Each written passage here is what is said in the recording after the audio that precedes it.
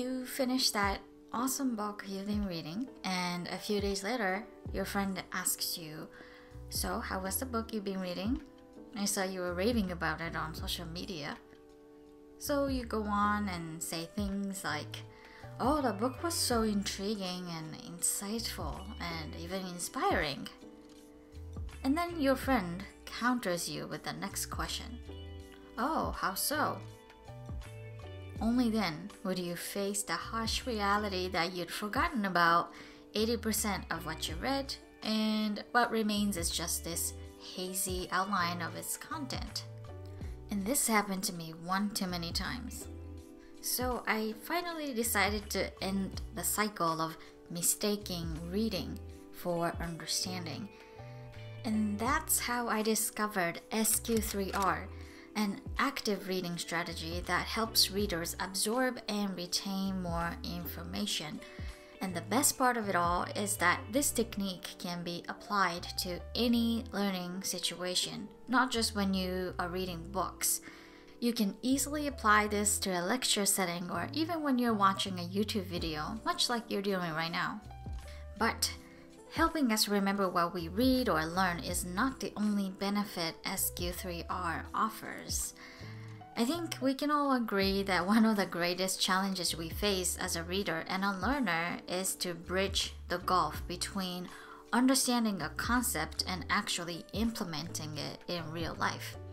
And SQ3R helps us apply that knowledge to our actions, because it encourages us to engage and interact with the subject, and that provides us better understanding. And when we have a better understanding, it becomes easier to embody that concept. And as you probably guessed already, SQ3R is an abbreviation. So S stands for scan, Q stands for question, and 3 R's stand for read, recall, and review. Each step encourages the reader to become more intentional with each stage of reading, before reading, during reading, and after reading. So how do we actually practice SQ3R, you may ask? The first step is to scan. The purpose of this step is to get a big picture of what we're reading. So in this step, we quickly scan and look for things that can give us clues of what the text is going to be about. So the most obvious clue would be the title and headline. And other things you can look for are bold letters, quotes, charts, images, and the biggest clue would be the summary. And I personally find it extremely helpful to read the summary first. To me, reading a summary first is like having a GPS map to a place I've never been before. It gives me a clear direction so that I don't get lost in the way. And the next step is question. This step primes our brains. Our brains are problem-solving machines, and when we see questions, we start actively searching for answers, and that's what makes us highly engaged in reading and learning. And you're probably wondering, what kind of questions are we talking about here? The simplest way to compose question is to turn the heading or the title into a question before reading. For example, if the title is "The Surprising Power of Atomic Habits," you can turn that into "What is the surprising power of atomic habits?" And if the title is "Read for Understanding," you can maybe turn that into "How do I read for understanding?" or "What does it mean to read for understanding?" And these are pretty straightforward examples, but if you see some cryptic title like "The Man Who Didn't Look Right," maybe you can ask yourself, what is the author trying to convey with this story? Or how is this part related to the theme of this book or this chapter? Other questions we can ask are, what is the author's main point? How does this relate to what I read a few pages ago? And how does this relate to my personal experiences? And I highly recommend guessing the answers to these questions before you proceed to read. Some studies suggest that guessing helps us learn better, even if our initial guess is incorrect. Another thing I would like to recommend is to take this step before reading every subsection instead of every chapter. The subsection is smaller than one chapter, so it makes it easier to remember the question and process the information while reading. Now that we've completed the prepping stage, the next step is to read with a clear purpose. So we look for the answers to the questions that we prepared. And the key here is to actively engage with the text instead of just following the words. Another way to make this reading process interactive is to read with a pen in your hand. You can highlight or underline parts that are important, or you can also mark parts that are confusing to you.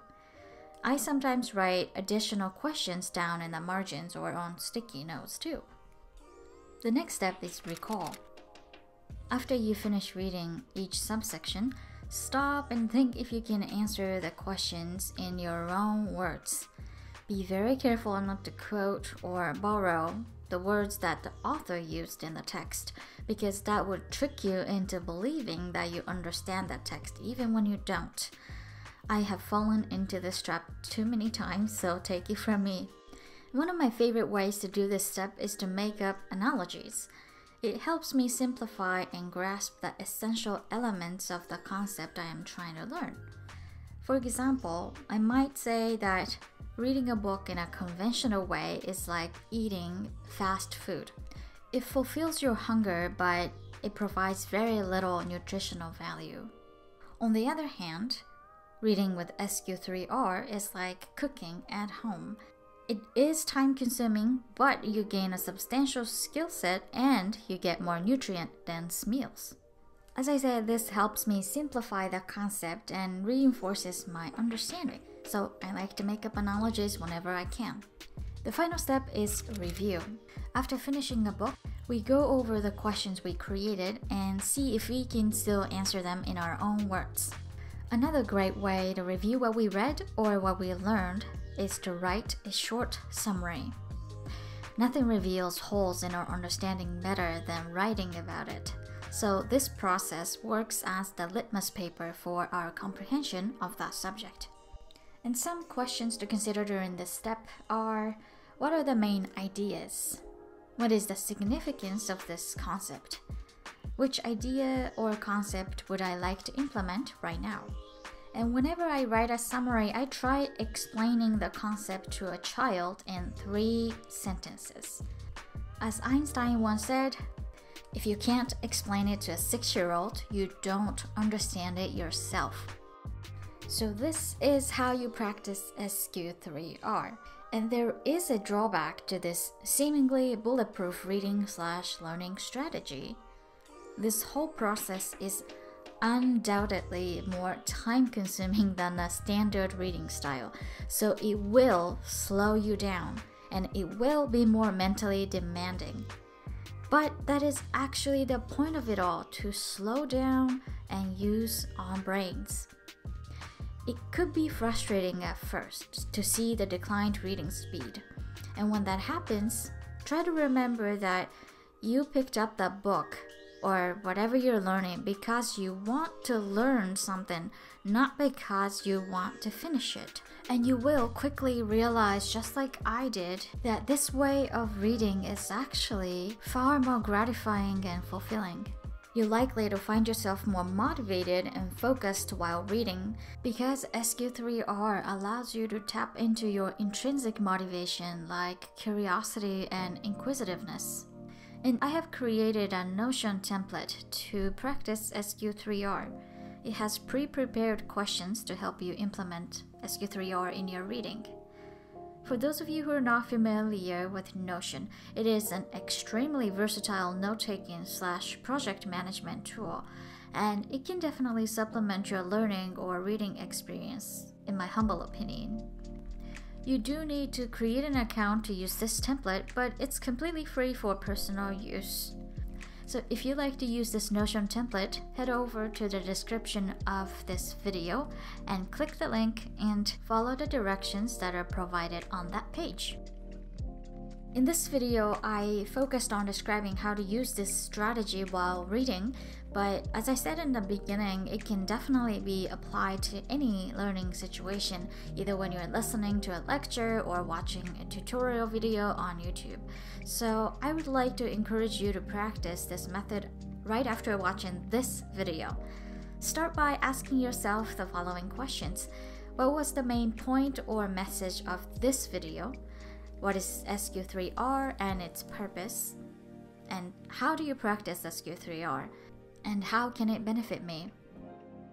I hope this video was helpful to make your reading and learning experience more fulfilling. And please drop me a line in the comment section and let me know how it went for you. And I'll see you guys in the next video.